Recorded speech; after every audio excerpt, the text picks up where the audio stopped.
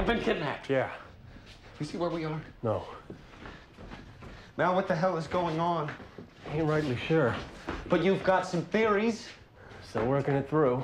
I don't want you to spare me, Mal. If you think you know what's happening, then you tell me. You wouldn't spare Zoe if she were in this situation with you, would you? You would be planning and plotting and possibly scheming. So whatever Zoe would do in this instance is what I want to do.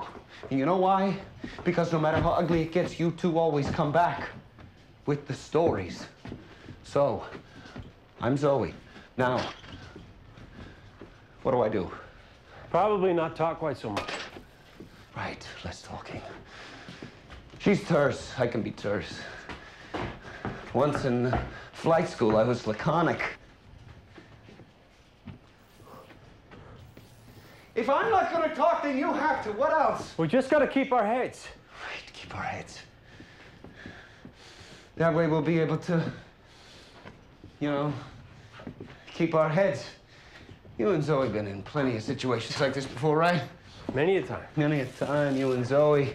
Once we know who it was took us. Zoe and you, together in a tricky... Mal, she's my wife. Huh?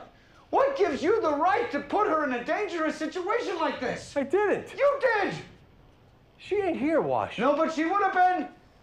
Okay. I mean, I'm the one that she swore to love, honor, and obey. Listen, she swore to obey? Well, no, not. But that's just my point. She obeys. She obeys you. There's obeying going on right under my nose. Look, Zoe and I have a history. She trusts me. What's that supposed to mean? Don't mean a thing, but you're making out like she blindly follows my every word. That ain't true. Sure it is. Not so. There's plenty of orders of mine that she didn't obey. Name one. She married you!